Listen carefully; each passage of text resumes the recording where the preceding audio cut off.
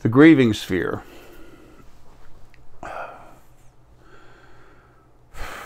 You can make 1,000 different kinds of spheres to cover the different frequencies, not just within us, but around us. Situations we're brought into. I'm having a hard time talking. My tongue's swollen up. This cirrhosis I have is driving me nuts. Anyway, so I might sound a little different. Anyway, the grieving sphere. When we lose a pet, an animal, another family member of any sort, someone we have a very close relationship with, those of us with heart energy, we understand that can be painful. And recently, Deanna and I and our different family members, they've had a lot of their animals leave. And Deanna said, you know, I want to make a necklace for them. And so what the sphere is something very similar.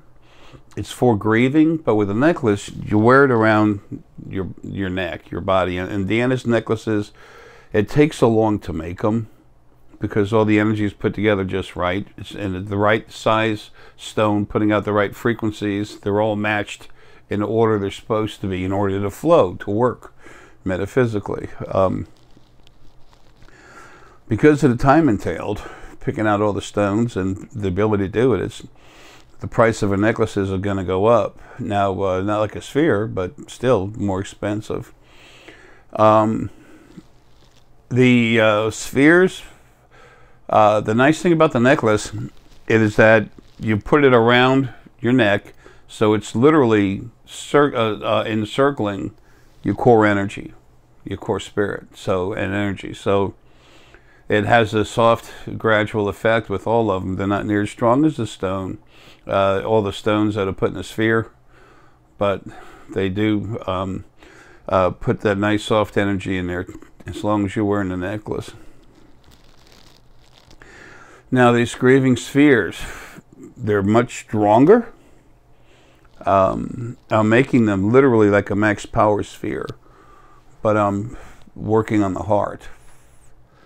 I'm also doing things to the energy that will not allow it. Some people can feel these 10, 12 feet away, 14 foot away, depending on how sensitive you are, but they're made to be about 4 or 5 feet away from you, okay? 3 to 4 would be better. If you work, if you're around the house, sitting down, relaxing, watching TV, moving, you know, you got some cooking you want to do and you're kind of sad, you put one in there. But when you sleep, put it about 3 to 4 foot away from you, 4 to 5 foot away. And while you're sleeping, that'll be working on your heart, making it stronger, but also helping you deal with what you're going through. Emotional loss is anything from terrifying to nagging. So there's a good reason to have made this before leaving for you. Now, I use strong star essonite, especially dragon egg star essonite in it. There's some selenite, there's some black obsidian, which really helps you deal with issues. That's one of the things that the energy goes into you, but it's staying inside. Because it stays inside you and helps you work with getting those emotions out. That cuts down on the length that it can be far away from you. Now, everyone's different. You might put it 20 foot away and feel it, okay? You might have to get it 3 foot away. But if you have it 3, 4 foot away, it's going to be working on you whether you know it or not. And at night when you're sleeping, depending on how you're affected by it, you know, the way to adjust it, you move it farther away, closer. But it'll be working on you, making you stronger literally clearing out all your energy fields and your core energy, what they call chakras, and it'll be working on your heart. Okay, we have some very nice, strong rhodonite. Also, you're going to have, not like this, but you'll have some amethyst.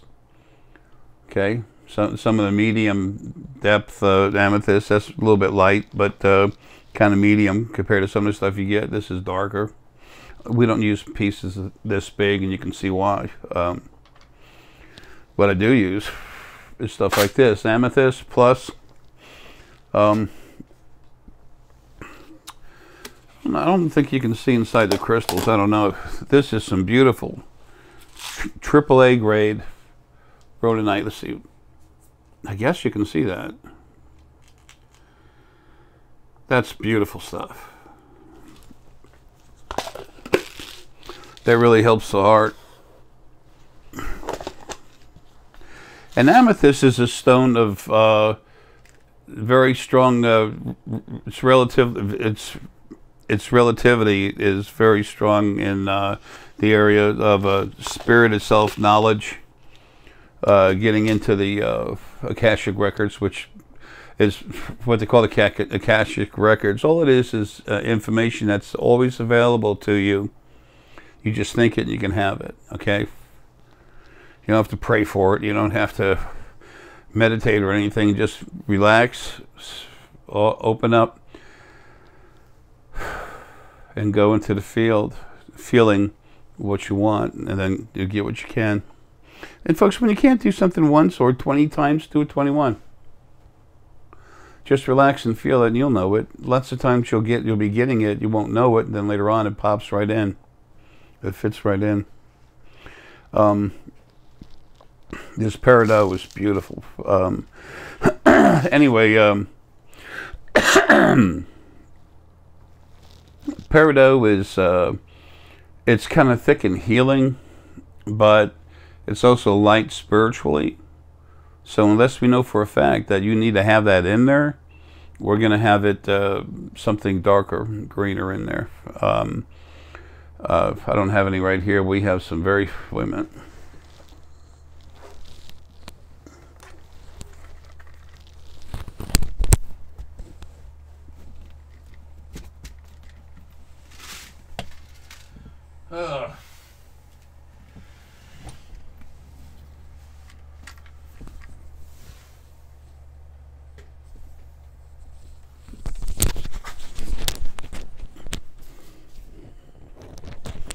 We have some garnet. That's very good for your core. Okay, helps you keep strong. Sometimes we put some dragonstone jasper in it. Okay, that helps you pull things together. A little bit of celestite for understanding. There's a few basic stones we put in there, and then we add more depending on your personal needs, who you are.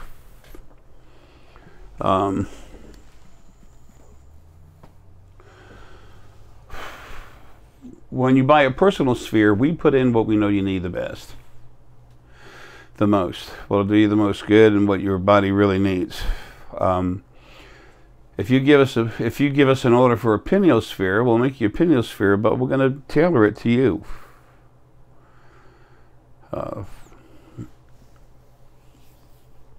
Now, when you feel these things, now here's some of the copper that goes in there. The sphere themselves,